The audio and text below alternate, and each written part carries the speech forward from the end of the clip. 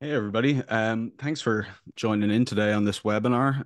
My name is Mahan. As Fikra introduced me, I'm a student in the School of Theology and Philosophy and Music, studying the ethical issues of social media's attention economy business model. So basically going to talk about the lit review that I've done in the first year of this PhD.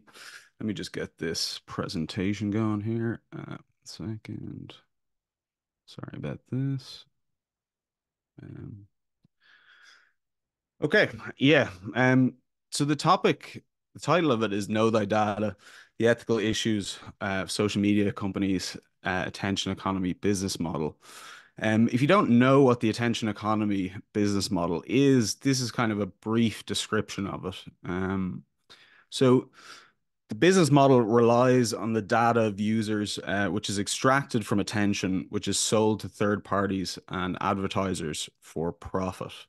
This is the business model of most large social media companies like Facebook, Instagram, TikTok, any large scale platforms that are essentially free. As they say in documentaries like The Social Dilemma, if the product is free, then uh, you are how they're profiting essentially because it's the advertisers are the real customers, not the people that are getting the platform for free. So to introduce this project, there's a lot of material published in the public sphere linking the ethical issues of social media to the attention economy business model. However, thus far, no systematic literature review has been done on the topic. This is part of a larger project in order to examine the ethical issues of social media that have been reported. It's obviously been 10 years since social media really took over in the early 2010s and became platforms with billions of users. And so a lot of the ethical issues have just emerged. They've kind of come to public consciousness. And so now many different types of fields are kind of grappling with what's happened and trying to get a sense of the whole vastness of the issues is really what this project has been about. So in this, we're going to look at some of the research objectives that we had when we were starting the project, which was defining what social media is, mapping out the ethical issues that are reported within the literature, and the ethical solutions that have been proposed. I also looked at ethical theories that they were applying, but for the sake of time, we're going to mainly focus on the ethical issues and the solutions that have been proposed in the literature.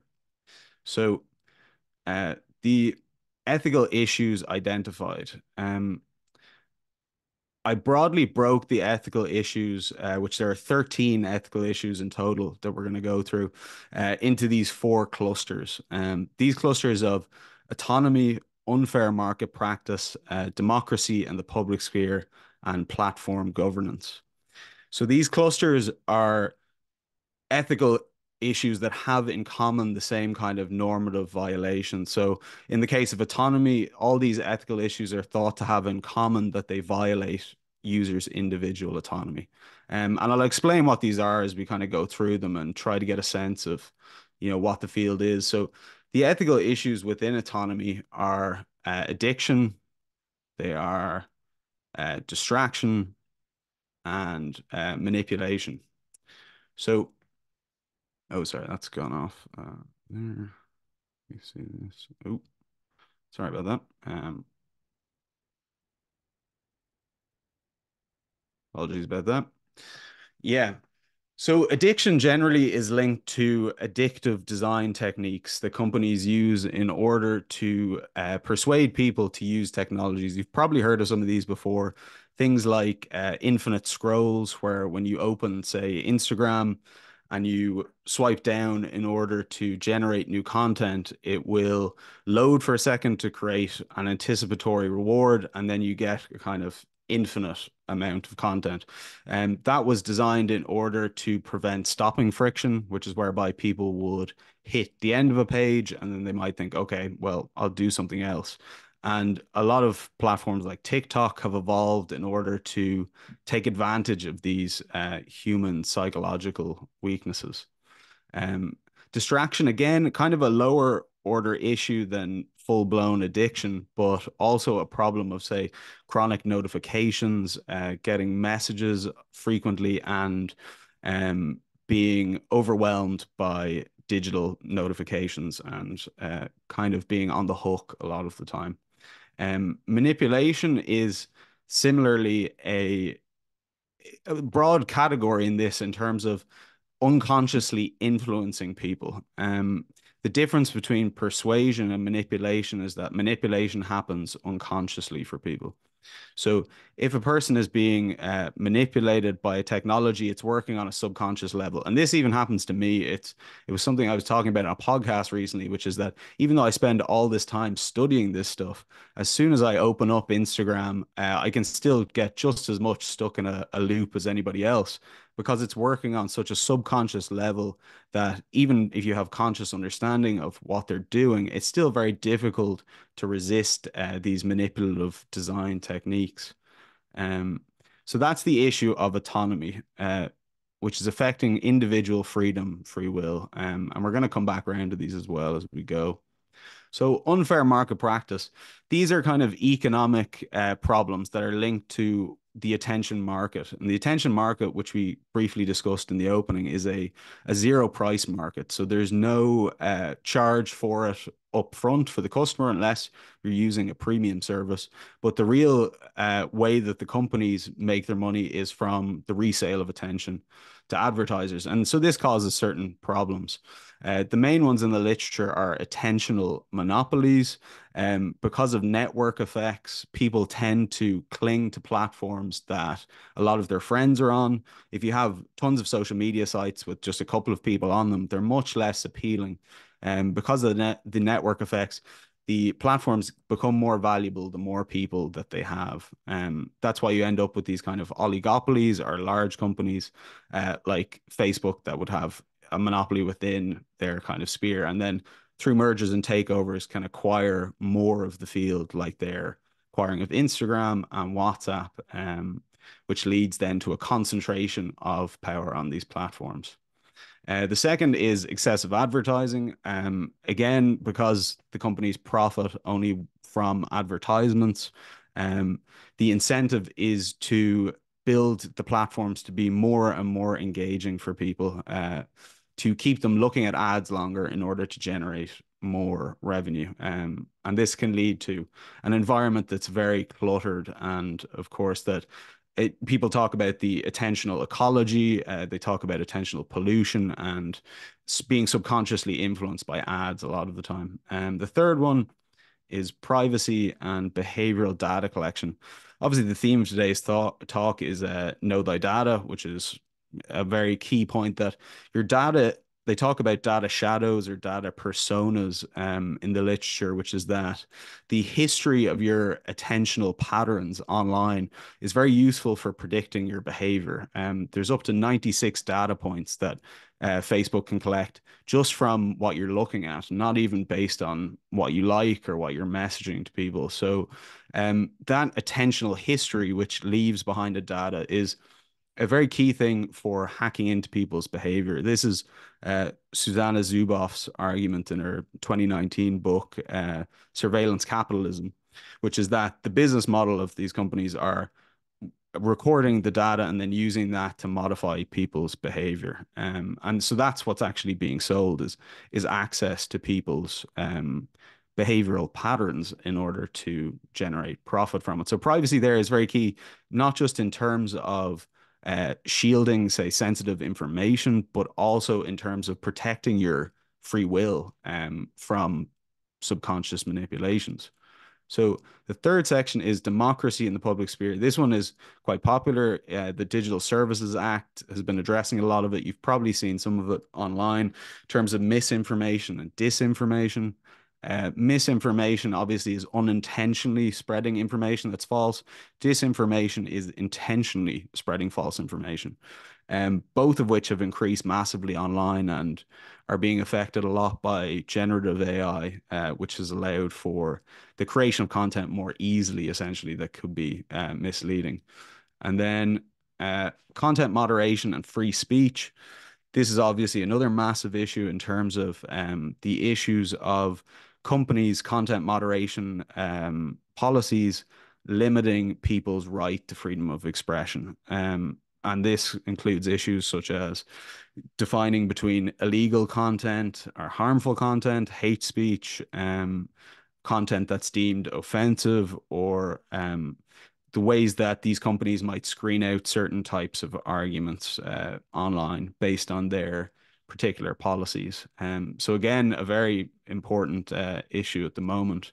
Polarization is quite controversial in the literature in terms of whether or not social media directly fuels polarization. It is thought to be one of the causes of polarization, but in itself, not the sole cause of polarization. But there are certain divisive platform tactics that do lead to what seems to be fractionization. The work of Ratcha et al. And Brady et al. On outgroup animosity, which implicates essentially social media's content regulation or content recommendation algorithms in promoting outgroup animosity, high arousal emotions, and also incentivizes things like misinformation and disinformation. And then finally, the topic of cybercrime and terrorism, not entirely linked to the business model, but also is thought to be encouraged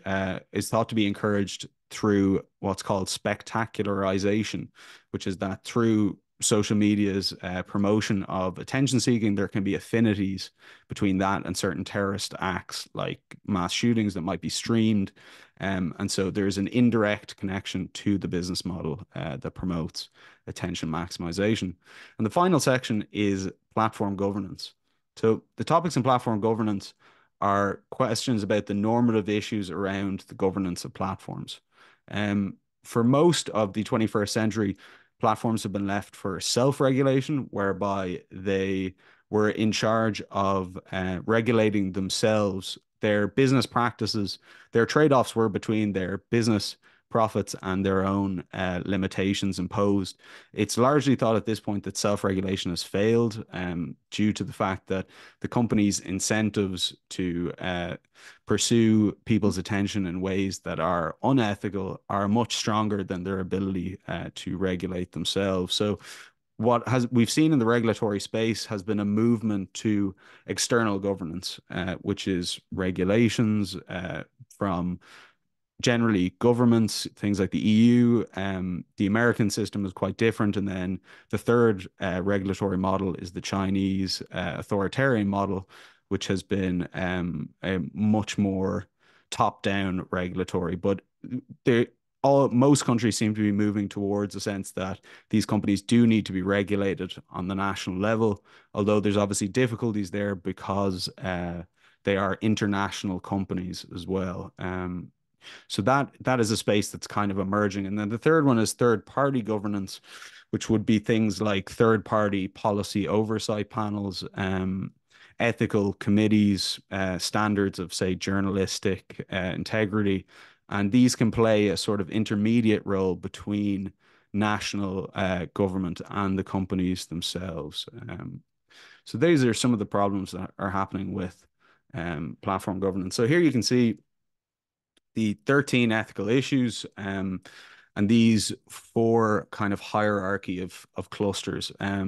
If any of you are students of ethics or doing ethics and new technologies, there's going to be a lot of business, obviously, in this area because many of these problems are just coming to the forefront and remain unsolved as of yet. So we're really only getting a handle on what the consequences of these large scale information technologies have been. And so now that we've mapped out that slightly terrifying problem space, let's look at some of the solutions that are reported in the literature. With regard to individual autonomy, the main recommendation for addictive design is changing design interventions, adding things like stopping cues, whereby people will be reminded of how long they've used the technology for, um, options for people to customize their own news feeds if they want to use a chronological news feed rather than one that's personalized by algorithm, giving people more control over their own design and taking it out of the hands of the company that are obviously so incentivized to try and keep people engaging longer. And this comes down to, again, the business model, which is in the literature is recommended that even if you changed a lot of the design with external governance, if you don't change the business model, it won't change the incentives at the bottom of the platform. So there'll always be a sense of tug or war between the companies and the regulations until the business model is actually dealt with. In terms of distraction, it's thought that the issues of distraction aren't ever really going to be cured by third-party regulation. I mean, if the internet is fun and enjoyable, you're always going to be in danger of spending too much time on it and not doing the things that you're supposed to be doing. So some of the recommendations in the literature are educational campaigns, helping people with attentional control and also awareness of, say, the affordances in the digital environment that can lead you to spend too much time there, basically. Um, Another example of that as well is a human right to freedom of attention, which would be a type of deontic intervention, something like the right to freedom of thought or conscience, which would mean that companies, the human right would apply to people in these countries, and then the companies would have a responsibility in order to protect people's attention. Um, it's thought that this would be an important step in the 21st century, something like the right to be forgotten, as Tristan Harris talks about in The Social Dilemma. We didn't need a right to be forgotten until technology could remember people forever. Similarly, we don't need a right to freedom of attention until our attention can be captured and kept by attention optimized technology. So, um, that's another kind of step forward in terms of protecting people's cognitive faculties, really, from very powerful technologies. And finally, then, in terms of manipulation, all of the above apply really to manipulation, but also data regulation. Surprisingly, the GDPR, these are all very important tools to protect people's data because what is used, the data is what's used for personalization. So if companies have limited access to your data, it's much harder for them to target precision content advertisements to you. So an important part of protecting people from manipulation is protecting their data. And then also consumer education in terms of what these platforms do, how they're operating, and their usual kind of tricks for capturing and manipulating people's attention unconsciously. Unfair market practice. In terms of attentional monopolies, the main recommendations are breakups, which would be taking companies like Facebook and separating WhatsApp and Instagram, not allowing one company to buy up smaller companies that are going to compete with them. Creating competition in the social media market means there's a better chance of companies competing on safety and also on consumers having the option to choose different platforms. So they're not just funneled into one very manipulative platform. So, for instance, if people find out one platform is very manipulative, they can then transition off to another one. Unfortunately, at the moment, the network effects make that very difficult, and it's really limited it. And we've seen like those mergers with WhatsApp and Instagram that were very highly criticized afterwards because it gave Facebook a majority in the social media market. So in terms of yes, excessive advertising, treating companies as information fiduciaries, similarly to, say, how doctors have a fiduciary duty to their patients. Social media companies, information companies have a lot of information on their users.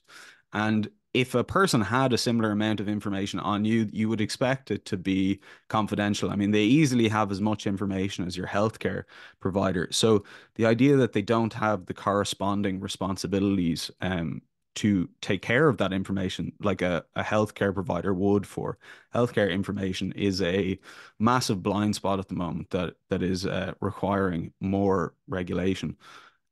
Similarly, with the behavioral data collection, again, it's more control over data for people and limiting the data collection.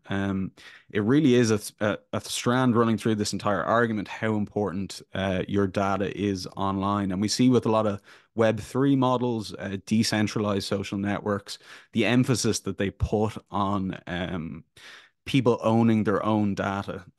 It's a lot of the impetus behind developing social graphs, which would allow people to have an interoperable social media environment whereby you have your own data and you can go to these different platform or different interoperable platforms without them owning your data, which is obviously the issue we have with big centralized companies.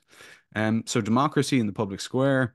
In terms of misinformation and disinformation with the business model, the main thing is content ranking transparency. One Facebook employee made the point that if they changed the content ranking algorithms on Facebook, they estimated that they could remove up to 50% of misinformation. It's also connected with disinformation because just because if a disinformation campaign goes viral, the algorithms will still promote it, even though it's untrue.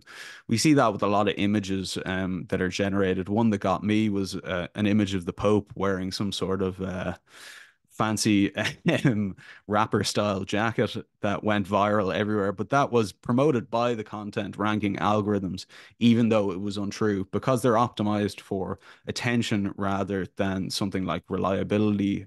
And so having access to content ranking algorithms for governments, for researchers, is very important to actually understanding what they're doing and what the influences are on democracy of these content ranking algorithms. Um, which kind of leads into this second point, which is content traffic regulation. In terms of content moderation and free speech, at the moment, the regulations are very focused on illegal content, specifying what types of content people can post and what types that they can't. But what this ignores is the role of the architecture of the platforms in promoting certain types of content over others, what are called game reasons in the literature. People post on social media and then you get likes, you get shares, and based on how many likes and shares you get, the content is promoted to more people. So the structure of the platform and the content ranking algorithms incentivize certain types of content. And so there's massive questions about what type of content should be incentivized in democracies. We've obviously seen a lot of destabilizing content being recommended, but in terms of a positive rewiring of the landscape of social media, what could better platform architecture look like in order to promote, say, democratic discourse, to promote individual agency, well-reasoned debate? A lot of these things, I think, are going to have to be thought about ultimately, to deal with the problems of the landscape. And then polarization, similarly, further research and regulation.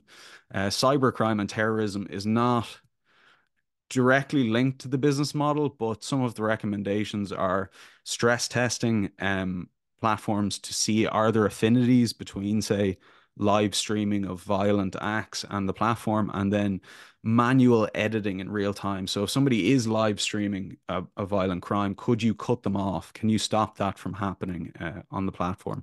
Which a lot of platforms have had to kind of deal with after the fact, unfortunately, when they've been used for to promote really terrible things. So that's definitely the way of dealing with cybercrime, is going to be that involvement in the moment. And platform governance.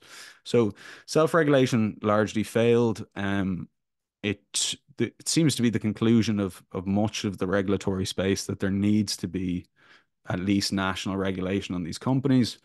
And a lot of that in the literature is pointing towards a global bill of digital human rights. You see, even with AI and with a lot of the complexity around the internet now, with generative AI, with interactive AI, where people can create large amounts of content. Taylor Swift, who was recently victimized by with AI doctored photos, and questions of what human rights are in this digital world. I mean, do you have rights to your own image, to your own voice, to your attentional data? There seems to be a real need for an overarching constitution for individuals in the digital world now, which has been very complex and is certainly affecting all areas of individual life and democracy. So that is something that's highly considered in the literature. Um, and then in terms of third party oversight, having social media councils similar to how they have press councils that examine journalistic practices, enforce ethos and a sense of professional standards and norms, which is sorely missing from the platform environment. So, in summary, you can see this slightly terrifying table of recommendations for each of these 13 issues. And again, you can see the complexity and why it's been so slow, really, to develop a response to the social media landscape because so many of the problems are still emerging and are happening statistically across very large populations. So have been very hard to measure. And even during this literature review, because it's spread across um, diverse literatures like law, like economics, like politics, like psychology, like medicine, you really it's a massively interdisciplinary subject, the ethics of social media, and so requires a lot of cooperation across disciplines. Um, so yeah, in conclusion, every new technology leads to new responsibilities. A lot of the current innovation has been driving the creation of new technologies, but not really dealing with the consequences of said technologies. The kind of proverbial move fast and break things attitude of Silicon Valley. I think social media being the first public facing large scale encounter with AI is a canary in the coal mine, really, for future AI problems. Generative AI, which I mentioned as well, is a good example of that.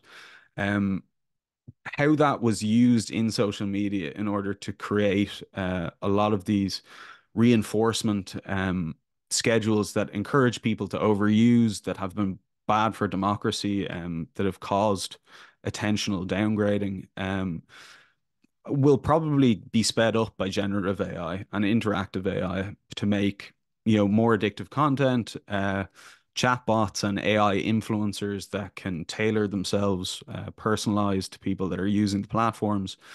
And so the I think if social media is anything to go by, we're going to have a very hard time with these other technologies because we haven't really dealt with the problems of the first wave yet. So I do see social media as the kind of first encounter with this technology, and that we haven't really gone a long way to dealing with it, unfortunately.